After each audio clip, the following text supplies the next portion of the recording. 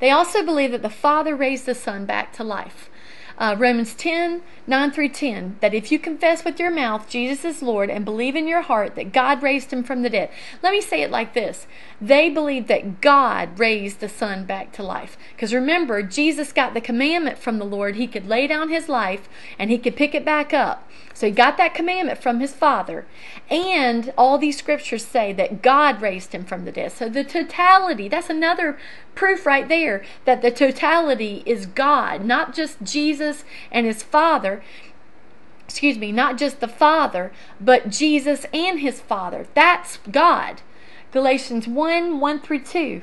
Paul, an apostle, not sent from men, nor through the agency of man, but through Jesus Christ and God the Father who raised him from the dead.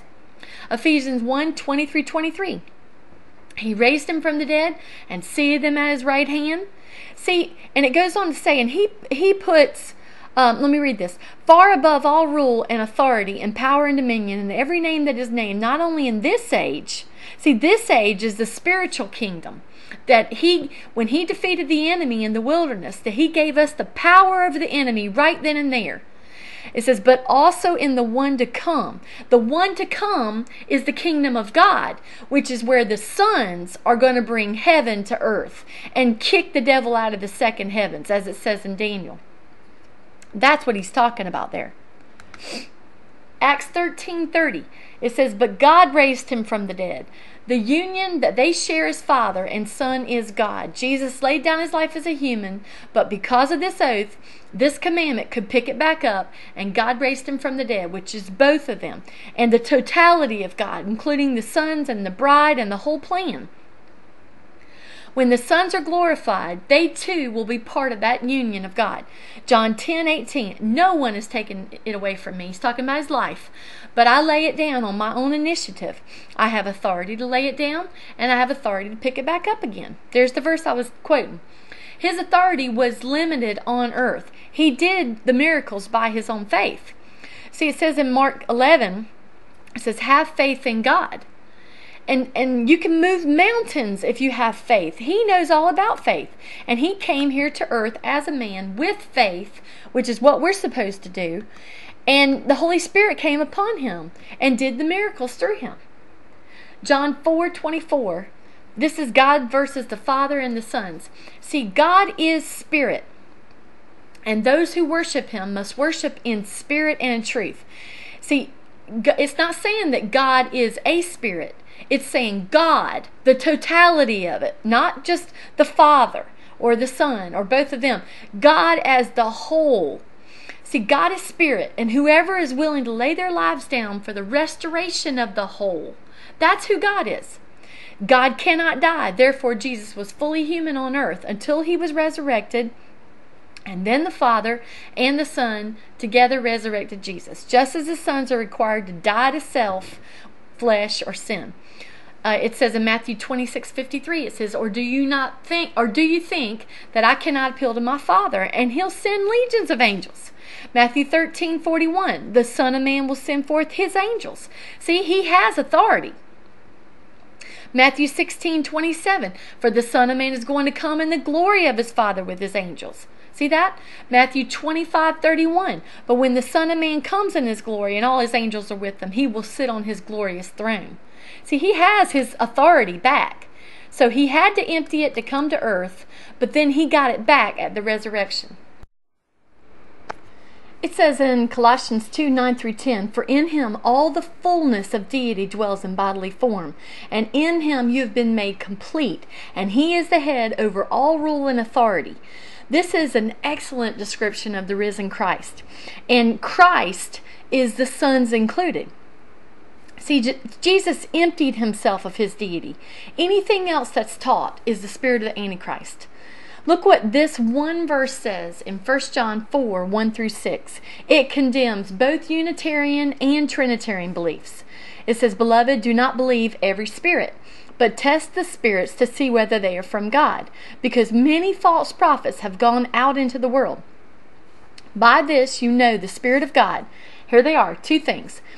Every spirit that confesses that Jesus Christ has come in the flesh is from God.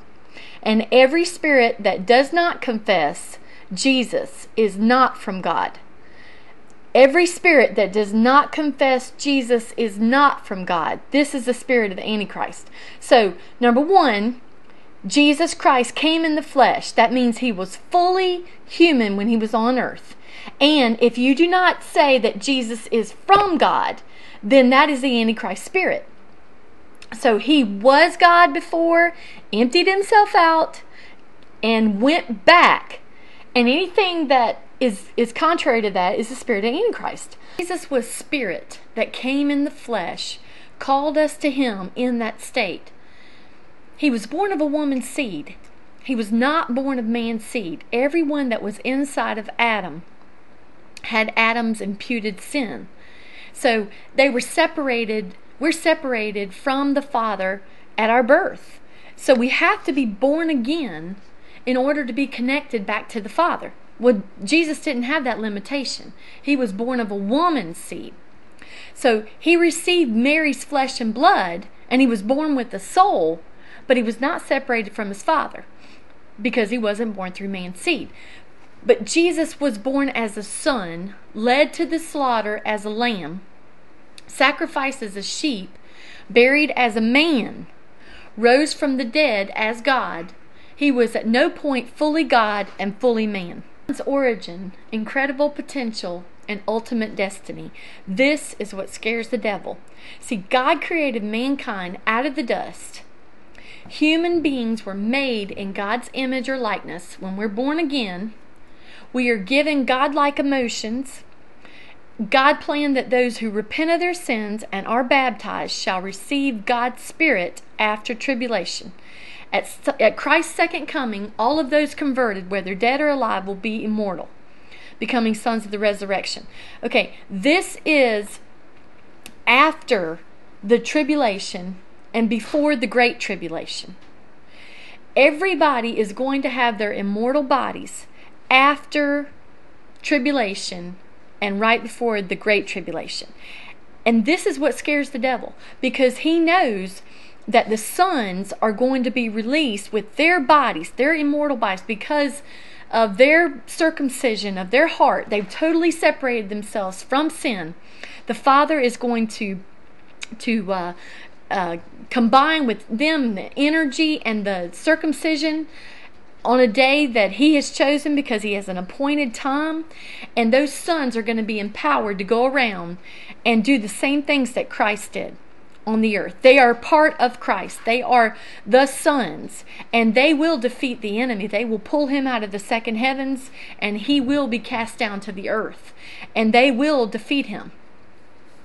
But after the tribulation, which, like I said, tribulation is all about the souls. God wants to win as many souls as he can through tribulation, right before the great tribulation, because that's where the wrath is poured out. And there's no more turning back after that. God's first fruits will be rewarded with a place of rulership in God's kingdom, right here on earth. The saints will become sons of God. See, the whole point of this whole message is he is reproducing himself, and those converted will be full family members under Father and Son's authority. Don't get confused between the bride, the bridegroom, and the son. They're not the same. Jesus is the bridegroom. He is coming for a bride, a spotless, wrinkleless bride, and that is the church. And the bride and the church together, they form a man-child, a son. The son, according to Revelation 12, is going to be birthed, and then the woman is going to flee away in the wilderness. So the point of everything that God's been doing, the whole plan, the whole totality of everything is to produce sons. That's what Romans 8 talks about. And it shows that creation is groaning for the true sons of God to be revealed, because that's the end. That's when the devil will be defeated. He will be defeated by the sons.